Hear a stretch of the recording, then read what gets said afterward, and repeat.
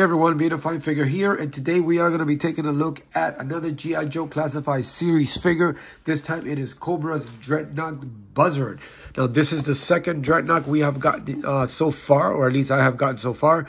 I had Ripper and I unboxed that one a while back, and it's up on my videos if you want to go check that out.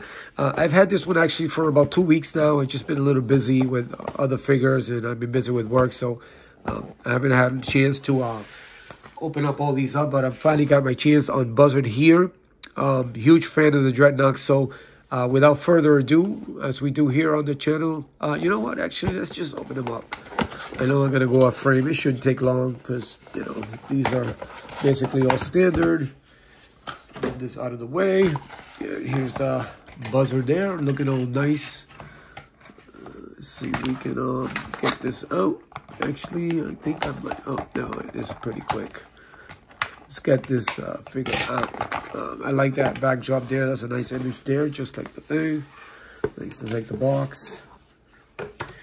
And of course, they come with their own weapons. Oh, the feet are already, there we go. They're already tilted a little bit. All right. It's got kind of a, oh, another loose figure. Man, I was actually doing so good recently with G.I. Joe. Oh my God, that's, all right. Let's overlook that anyway. Let's, again, it's got the little weapons locker or weapons depot or whatever. He is 106 in the line.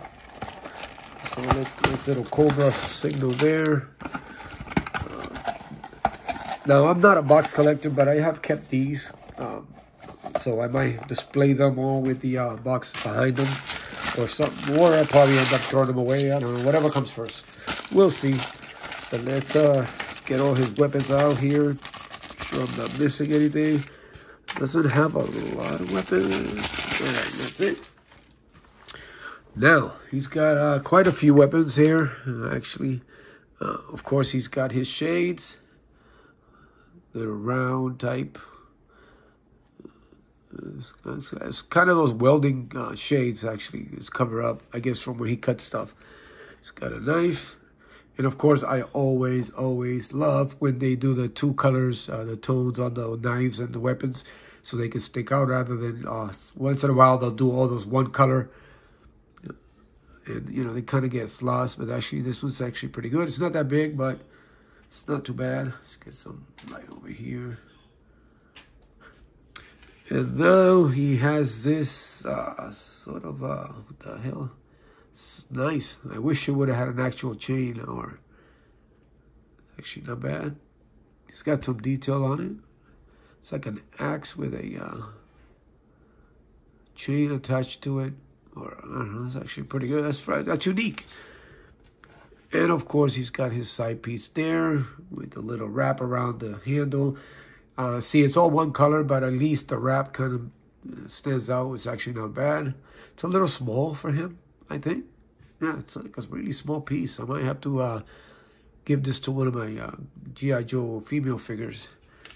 And then, of course, he's got this. It's supposed to be, I don't know what the hell this is. It's like another, it's supposed to be twisted. Or is it mine? Or is it just mine? Oh, actually, it's supposed to be a bat. But mine is all bent out of shape in the package. So, yeah, it's supposed to be yeah, it's a baseball bat. Man, that is, man. Oh, well. Okay. I was like, what the hell is this? And it's actually a bat. It was just way bent out of shape. But, yeah, now, you know, you can see the Louisville Slugger there. It's got some nice blades attached to it. That's a nice touch. It's got the rivets and everything on it.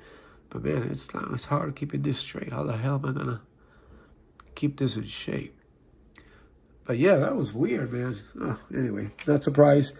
I've seen many G.I. Joe weapons that are all bent out of shape. And, of course, he's got his chainsaw mechanism here.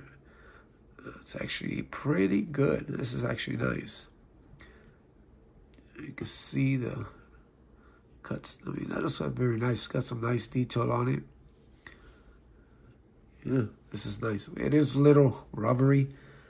So it was kind of, yeah. It's not firm. I wish they would do a little bit harder plastic on these. But, so we can, so this won't happen. I'm thinking, what the hell is this bent weapon? It's actually the back. Anyway, that onto the side and onto the figure itself. Now, the head sculpt is, looks a little weird. I don't know if he's supposed to be bucktooth. But, yeah, he's got like this weird overbite on his teeth. I don't know if that's meant to be on purpose. I mean, I know he's supposed to be grinning, but yeah, it's supposed to be like a grinning face. But it looks more of an overbite because there is no separation from the bottom of the top teeth. It's just like one row of teeth only. So it kind of looks weird. The eyes are okay for the most part. It's got that nice haircut. Oh, I hate when they do the that line there. I guess the attachment, I guess. So you get that weird line on top. I don't think I've had other G.I. Joes that have that because of their hair. So that's, yeah, it's the, all right. So other than that, just got the nice little ponytail there. No articulation on that. Man, again, man, the figure is way too loose, man. Let me raise this up a little. It's very loose. But it's got the nice sleeveless ripped off shirt there. It's got the nice, I don't know what it is, metal. Oh, he's got the dog tags there. I guess hanging on the bottom of the pocket. Attached, I guess, to the inside of the pocket. That's weird. He's got a little got a little badge there. Like he's a marshal or something. It's got the grenade. I like the little line there. The green kind of suspender type on the side. He's got his little hair there. It's a nice touch there. He's got the nice tattoo of a Cobra with the dagger on it. I wish it would have been black. The green, it just doesn't. He's got this watch. Actually, it's more detailed than others. That's actually not bad. It's got the little wristband there. Are they movable? Yes, so you can actually fix that. And then he's got another bracelet on the other side there. I love the skull on the belt, the buckle there. He's got the little spikes. A little 80s belt. That's a nice touch. It's got that nice spike. Man, I remember seeing tons of those in the 80s. Boy, I tell you. Now I'm glad I didn't get one. He's got all his holsters there for the knife there. That's a nice touch there. And this little padding for the gun. And the details on it. The legs are all the same. Same G.I. Joe articulation. So, again, I don't dwell too much on the articulation. I just do it for the looks. The figure, it is a little loose, which is kind of bum. He does have the drop down legs, which is great. And then the boots got some nice detail on them.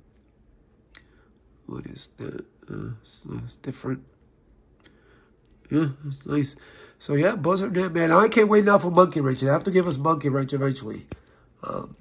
They should have started with Monkey Wrench. That would have been it. So I hope they do justice. Now, it's a pretty good figure. Again, it's a great addition to building the Dreadnoks. I'm hoping that eventually that they'll get all of them. I already have Sartan and Sarana. I know Sandar is on his way, and so on. So, in their vehicle, they should come up with their vehicle. But man, this is a pretty good figure. Aside from the fact that the weapons are all gummy and very like loose. I mean, the baseball bat. I wish they would start using more durable material, plastic, that they've been using on some of these weapons, because it's terrible, man. Like, I've got some of the Joes, some of the rifles, or the they're all bent out of shape, and it's a pain in the ass to get them back into shape. And it would have been cool. I mean, he's swinging a boomerang type bat, and there's no way. It's so loose here. It looks like it's already been bent too much, so I have a feeling eventually that's gonna give. But other than that, it's not a bad figure. Another thing with these figures, like G.I. Joe, they should do little things so the glasses can actually hook on and not fall off easily, because they just, like, basically, see that? They need to work on it. I don't know, sort of like what Mattel does with their wrestling when they have the glasses. Just a little slide there where you can actually slide them in. Because chances are we're probably going to be displaying with them. So nobody's going to complain if you have that little side thing there, like a little hole there so you can slide the glasses in there because, you know, that's the whole point. So the glasses are very loose also. They're like very gummy. So they are not staying in place because they really don't have anywhere to hook onto because the ears don't even stick out that much. So, yeah, I know eventually I'll probably end up dropping these somewhere and losing them. As you can see, they just come right off. So, yeah, figure 8 out of 10. The weapons, I'm telling you, I probably won't be using this one. This is like the worst of them. I bend it, and then by the time I pick it up again, it starts bending down. Because I guess, I mean, it must have been out there for a while. So now I regret not opening a while back. Maybe I would have had time for it not to take the shape so much. Might have to put something on it. But the chainsaw is great. So this is durable here, but very flimsy here. But it's nice detail. So, and whatever this is, it's actually pretty good. But, can't see that? There it goes again. So, I don't know what I'm going to have to, I don't know, probably heat it. I don't know. If I heat it up, it's going to be more loose. So, I'll see what I can do to keep it in place. Maybe tape it up with something just to make it firm so it can stay. Because the minute I drop it, it starts going back. See that? Check. Look. That's funny. Anyway, it looks like it's live. But it's a nice figure. Again, great addition to the Dreadnoks. So I hope they keep building them up. I can't wait for the other ones. There it goes. I'm just probably going to end up taking them out. Anyway, but it's a nice figure overall. A little loose. Again, lately it just seems like there's a hit or misses with the QVC and these G.I. Joes. But I mean, they're great. I mean, I'm a huge G.I. Joe fan, so I'm going to continue to collect them. I just wish they'll get it. By now, you figure they do a little bit better in some areas. But anyway, other than that, they're killing it with everything else. So, as always, thank you guys for tuning in to the channel. Thank you for your support. If you haven't subscribed, please do. And as always, support each other. Take care of each other. Continue to be a fine figure, and I will see you later.